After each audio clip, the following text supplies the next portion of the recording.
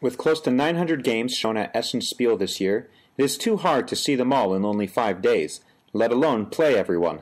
Even so, I have chosen my top 10 favorite games of Essen 2013. These are the games that I personally enjoyed the most. Instead of games you probably already know, like the Game of the Year, or games featured on Board Game Geek and Fair Trade's top lists, I will focus on games that might have been overlooked, but in my opinion are just as good, if not better.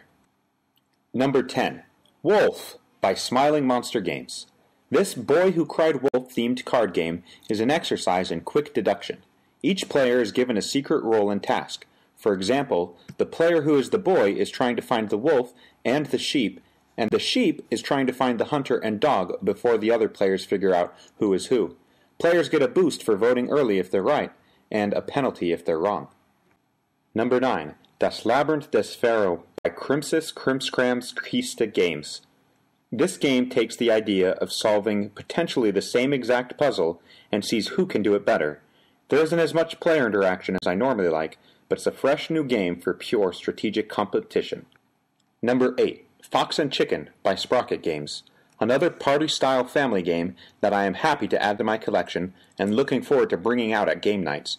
Yes, it's just a remake of games like Mafia and Werewolf, but it's one I can happily include children in playing, and it's nice to have the game set up in an easy-to-explain way. Plus, I find all the cultural references quite funny. Number 7. Giftsväga, which I think means Garden Gnome, by Jehax Games. Okay, this is the last family game on this list, I promise. But as far as family games go, it deserves to be here. If the game had come out 21 years ago, when it was first designed, it would be a classic today, and I wish kids all over the world were playing it. Players are trying to mow their lawns faster than their neighbors. It's a simple dice roll and move mechanic, but players decide where to move, and as they come across different action tiles, they have the ability to disrupt other players. The game designer finally decided to self-publish the game, and I'm glad he did. It will become a family favorite in my home, I'm sure. Number 6. Madeira by What's Your Game? Moving away from family games and jumping right into heavy strategy, we come to this game. It might be the largest worker placement game I can think of at this moment. A lot of the time I can recognize the winning strategies in most games when I first learn the rules.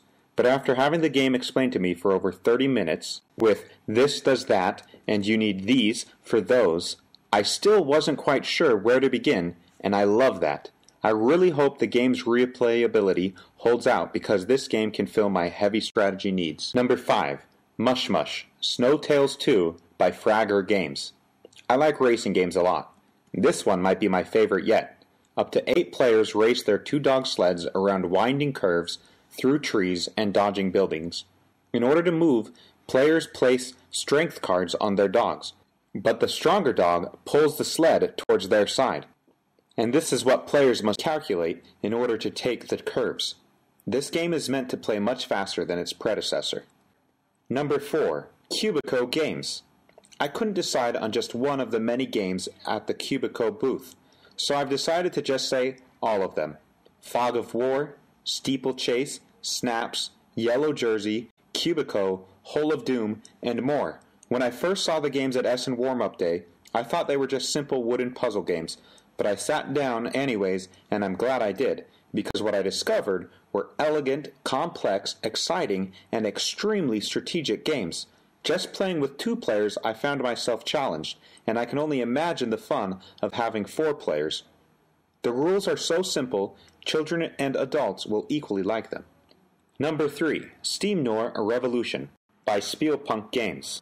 I know I got this game earlier this year as part of the crowdfunding, and have already talked about it quite a bit in my other videos, but it was still featured at Essen, and taking my copy to be signed by the designer was a highlight for me, and the game deserves another shout-out as number 3 on this list.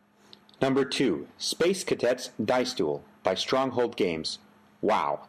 This game is a lot of fun, and I played it 4 or 5 times at the demo table. It's a team versus team real-time game.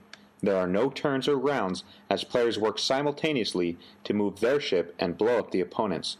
Just like the bridge of a spaceship, each player is in charge of different stations. And I really enjoyed getting into the different roles. All power to rear shields! Full speed ahead! Fire torpedoes! Number 1, Rockwell, by Sit Down Games. This is the game I will probably play the most and share with the most friends after Essen. It's a well-balanced worker placement game with a healthy amount of player interaction and cooperation. The artwork is crisp and the game board is unique.